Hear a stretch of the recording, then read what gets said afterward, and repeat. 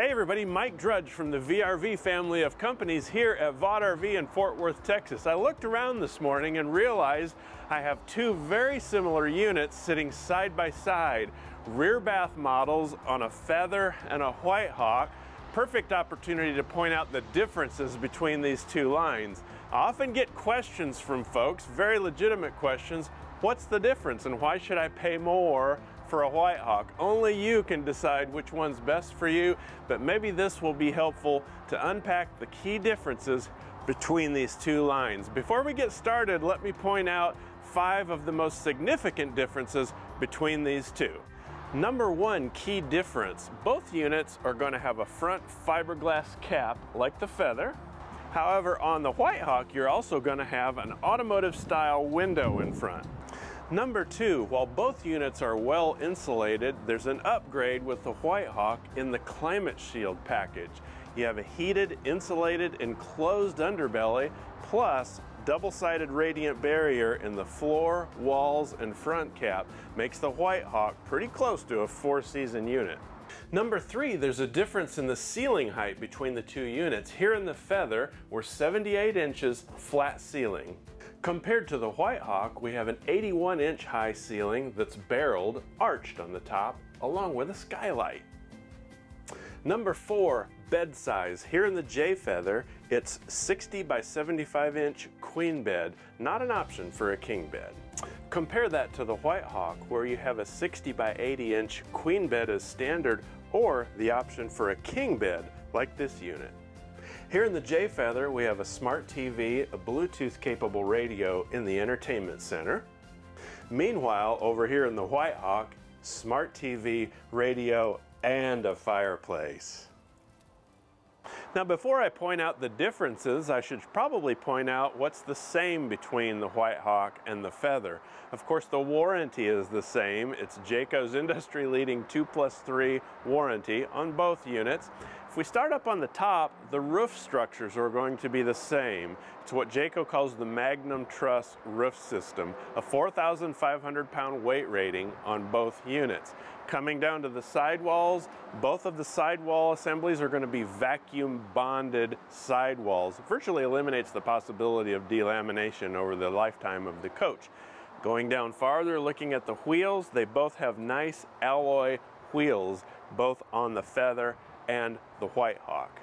Okay, let's talk windows. Here on the J Feather, you have clamp style safety tinted windows that slide to open. Compare that to the White Hawk that are tilt out frameless windows. Let's talk propane tanks. Here on the J Feather, 2 20-pound propane tanks is standard. Hopping over to the White Hawk, now we have 2 30s instead of 20s on the propane. Now, here on the J Feather, you're going to have manual quick drop stabilizers. Compare that to the White Hawk, where you have the option for powered stabilizing jacks. Here on the Feather, you have twist lock baggage doors.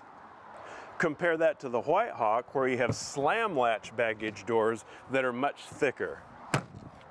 And our final key difference, here on the J Feather, the entry door width is 26 inches. Compare that to the White Hawk, where we have a 30-inch wide entry door. Okay, let's move on the inside of these two units and point out some key differences interior-wise. Starting with the toilets, here in the J Feather, you're going to get a foot flush acrylic toilet. Compare that to the White Hawk, where we have a porcelain foot flush toilet. Okay, let's talk refrigerator size. Here on the J Feather, you'll get an 8 cubic foot 12-volt refrigerator as standard. Now, hopping over to the White Hawk, you can enjoy a 10 cubic foot 12-volt refrigerator with matching decor inserts. Starting in the galley of the J Feather, you'll have seamless countertops here, while in the bathroom, you'll have laminate countertops. Compare that to the White Hawk, where we have seamless countertops in the galley and the bathroom as well.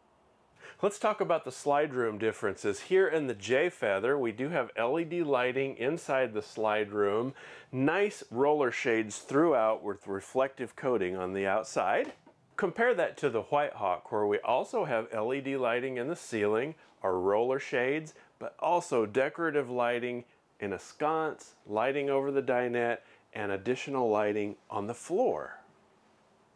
Now here in the J Feather, it's optional to have this J command center.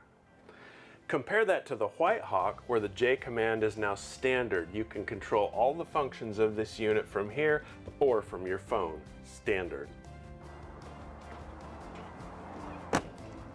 Hey guys, thanks for joining me on this comparison video between a Feather and a White Hawk. I hope it's been helpful for you. Hey, why don't you click like and subscribe below? That way you'll be the first to know when we post more videos like this. And as always, thanks for joining me. I'll see you next time.